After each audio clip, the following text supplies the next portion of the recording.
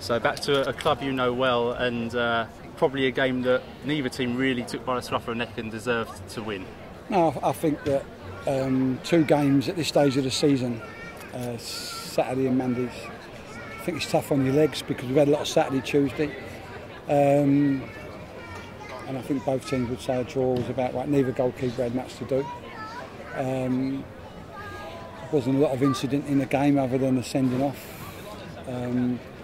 So, you know, for us, for the away team, I was quite pleased, particularly going down to 10 men.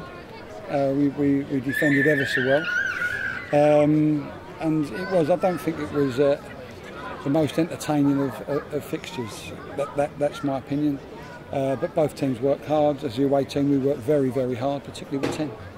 Obviously, Kevin Lokko, we know well down here, and the last 10 minutes especially, he really put his head in where it hurts and repelled the Mason attacks. Yeah, I know what crowds like. They were giving him a bit of stick, and I don't know why. I think he's done very well here and got a good move into the Football League. Not quite ready for them, so I don't reckon. So he was available for loan. We loaned him.